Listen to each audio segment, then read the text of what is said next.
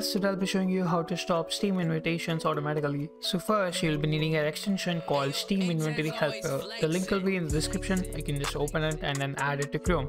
So once you open your extension, once you add your extension to your Chrome, just click on it and then click on settings. And here, as you can see, there is an option called friend request. Click on it and you can see that, as you can see, there are two options: ignore invites below and block invites below.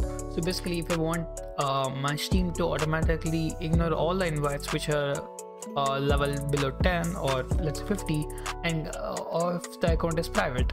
So basically, if the other end user is a private account and they send you a friend request, it will get automatically ignored, or you can block as well. I don't think this extension is available for Firefox, so basically I have made a script not too long ago. For this, you need to add GreaseMonkey to your Firefox browser and then download the script and just upload it to GreaseMonkey. That will be it.